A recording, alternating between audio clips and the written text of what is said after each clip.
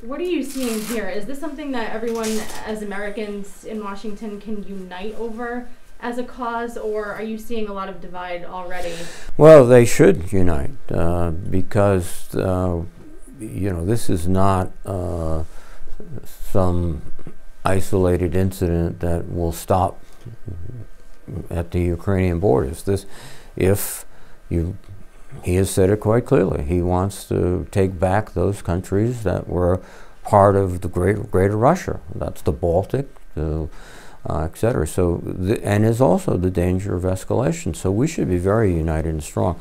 The president's statements are absolutely unacceptable. The former president? Former president. I think he was indeed praising Putin. As I call that's unacceptable is the word, and dangerous.